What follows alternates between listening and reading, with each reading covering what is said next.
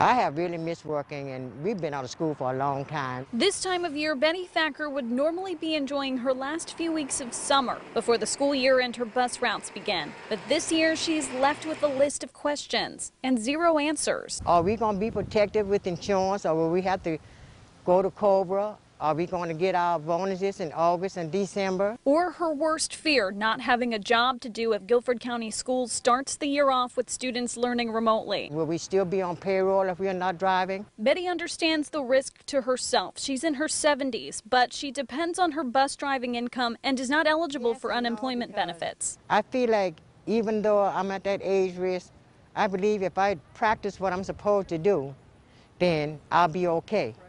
But if you don't practice it, then you're asking for trouble. She plans to follow the state's suggested cleaning schedule, wiping down and sanitizing the inside of the bus before morning and afternoon routes. It's going to be rough and tough to deal with this, but it's a challenge, you know, that we have to follow the rules and regulations in order for this stuff to work. Aside from state guidelines, she's received no other direction on how the drivers themselves will be kept safe. Kids going to get on the bus.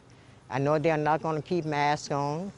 And it's going to be a challenge for us. Betty wants plexiglass installed around bus drivers to protect them. We still have a long way to go. People still need to practice social distancing, which I'm seeing a lot of it not happening. Betty also worries about the kids on her route. The district was short bus drivers last year, and she's confident that number will go up this year. And I would hate to have to worry about how these kids going to get to and from where they need to go. 4 weeks out, no answers, and a lack of communication. Betty wonders if she should start looking for another job. Right now, it's a trying time for everyone.